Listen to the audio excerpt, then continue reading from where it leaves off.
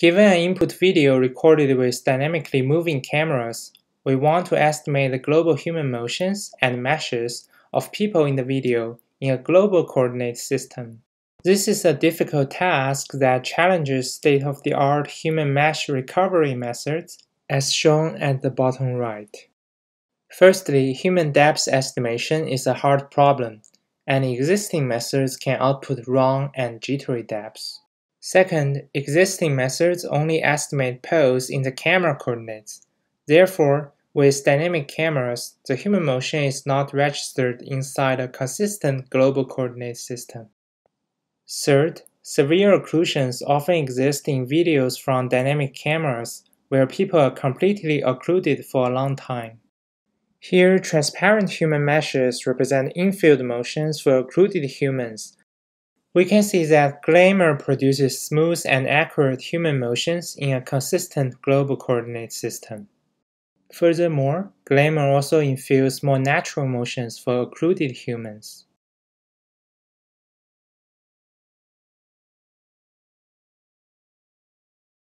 Here is an overview of GLAMR. Given a video from dynamic cameras, we first use multi-object tracking and re-ID algorithms to obtain the bounding box sequence of each person in the video. We then apply 3D human pose and shape estimator to obtain the motion of each person, which consists of the shape and 3D pose sequence in the camera coordinates. The motion can have occlusions where poses for some frames are missing because the person is occluded in the video. In the next stage, we propose to learn a generative motion infiller to infill occluded body motions to obtain occlusion-free body motions. Next, we propose to learn a global trajectory predictor that infers the global route translations and rotations of each person from their local body motion. Finally, we propose a global optimization framework that jointly refines the global trajectory of each person and optimizes the camera parameters to match the video evidence such as 2D keypoints. The global optimization ensures that the spatial relationship of people in the video is accurate. We first show results on the 3D-PW dataset.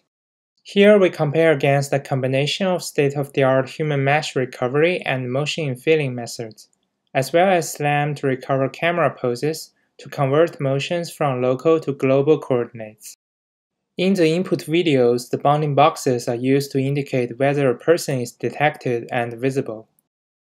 Again, we can see that GLAMR can estimate more smooth and accurate global motions and infill more natural human motions for occluded humans.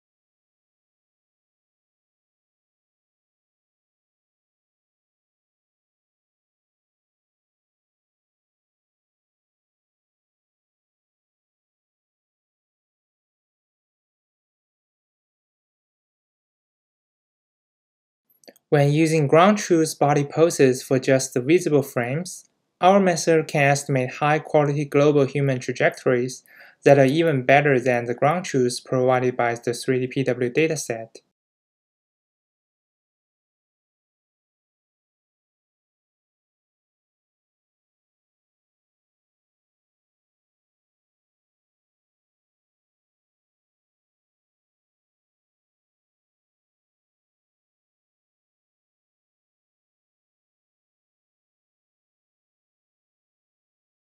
Because our method is generative, we can infill multiple plausible human motions for the occluded humans, as we showcase here. Next, we will show results on the dynamic human 3.6 million dataset. Dynamic human 3.6 million is synthesized from the human 3.6 million dataset to evaluate global human pose estimation from dynamic cameras. We crop the video with a small window and oscillate the window around the person back and forth to simulate dynamic cameras and occlusions. We will publicly release the code for synthesizing the dataset. We can see that our approach GLAMR outputs very natural walking motions for occluded frames, while the baseline fails to do so.